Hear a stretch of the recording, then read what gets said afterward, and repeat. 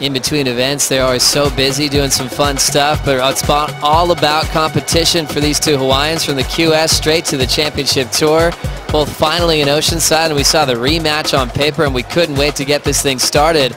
Looking at the recap, Coco had a great start. Her best wave was her first wave, 6.17 attacking the rights. Well, you can see today there's still some good-sized waves. I mean, these are definitely contestable and fun, shoulder to head high. As you watch Malia mixing it up, going left, going right, getting scores, going both directions. This last one here became one of her top two. I like that she was committed. You can see as soon as that board goes up on rail, 90 degrees, that shows commitment, shows degree of difficulty, shows risk, and the judges reward it. Malia Manuel's top score, 717 on your screen. All the green highlighted scores are their keepers, scored on their top two. The rest are throwaway scores. No wave max, so they can keep on swinging. 340 remaining.